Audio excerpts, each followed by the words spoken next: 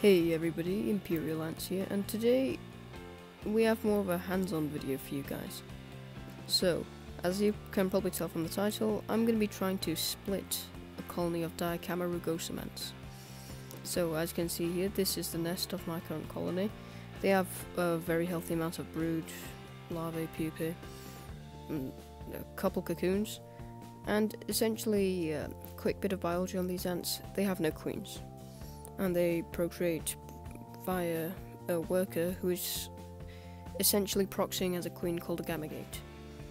That's about all you need to know. So essentially, what you can do is, you take a worker, a fresh worker from the colony before she is hatched from a cocoon, and if you isolate her from the current gamergate, who is the leader of the colony, then she will hopefully be able to procreate and start a new colony. Now, the reason you can't just take any worker is because the gamergate rips these organs which control the ant's abilities to essentially mate and procreate, called gemmi. They're little protrusions on the back of the ant. But if you get the ant out early enough, before the gamergate has a chance to take the gemmi out, then in theory she should be able to procreate. So, without any further nonsense and babbling, let's get into it. So, here you guys can see my setup, which is essentially a box and a nest inside the box for my Diacamma Rugosum ants, and I've just popped it on top of a heat mat. So essentially what they do when I do this is they essentially just jump ships out of the plaster nest and into the plastic parts and onto the walls. It doesn't hurt them or anything, it's perfectly alright.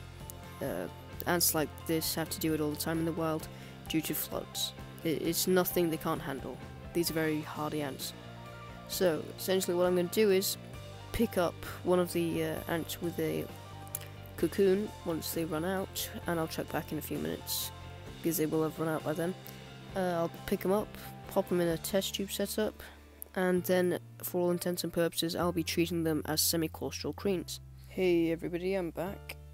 So I got a worker with a larvae into this test tube and it was bloody scary. I'm sorry if the camera is a little shaky because my nerves are completely racked. It was actually quite terrifying capturing this worker with a pair of tweezers, popping her in here and putting the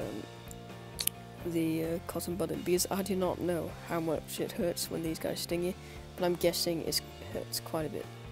So anyway, so she's got a decent sized pupa, and over the course of the next few weeks, or maybe even over a month actually, until the pupa turns into a cocoon and then finally a worker, I will be feeding her, and all that stuff. But for now, she should be digging out a nest somewhere over here in the sand.